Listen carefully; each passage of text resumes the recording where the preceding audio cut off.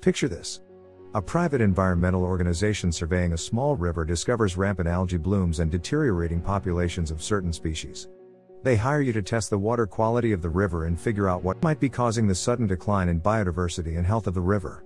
You decide to focus mainly on testing the water's nutrient levels because algae tends to flourish with excess nutrients.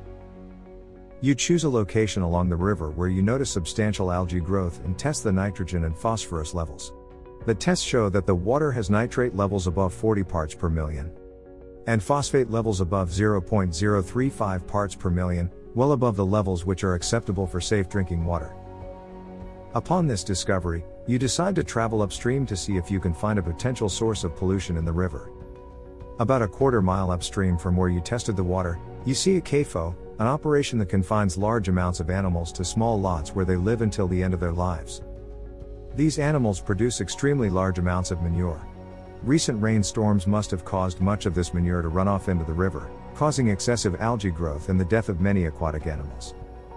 This is an example of point source pollution, something that can easily be identified as the direct source of pollution. In other words, you know that because there were rainstorms, and there is a CAFO upstream, the farm must be the cause of eutrophication. Eutrophication occurs when an environment is enriched with nutrients. This can be problematic when algal blooms are caused because when algae die they are decomposed by bacteria that remove oxygen from water. Other point sources of pollution include wastewater treatment plants and oil refineries. When thinking of point sources of pollution, it is good to think about things that directly affect the surrounding environment. In this case, some wastewater treatment plants have discharge pipes that release waste straight into bodies of water.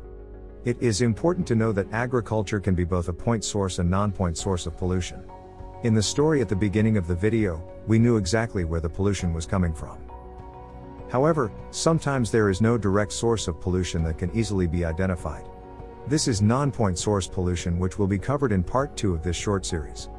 Thank you for watching and taking this time to become more educated on our environment. Please stay tuned for part 2 of this video.